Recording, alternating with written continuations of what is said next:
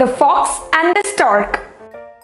Long time ago, a fox and a stork were very good friends.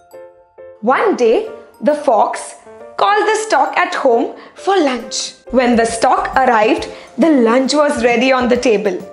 There were 2 plates of soup. The fox started drinking his soup fast. But the stork, he could not drink soup because his beak was too long and the plate was too shallow. The fox said, "Why are you not drinking? Don't you like my soup?"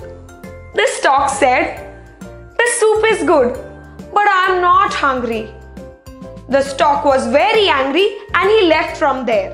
After a few days, the stork invited the fox over for dinner. When the fox arrived, the dinner was ready.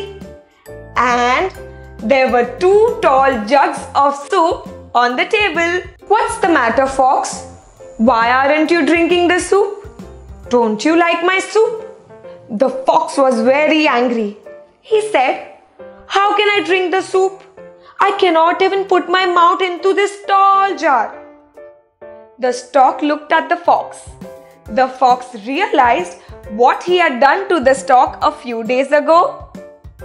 Both of them said sorry to each other and became friends again. The moral of the story is, you must always treat others the way you want them to treat you.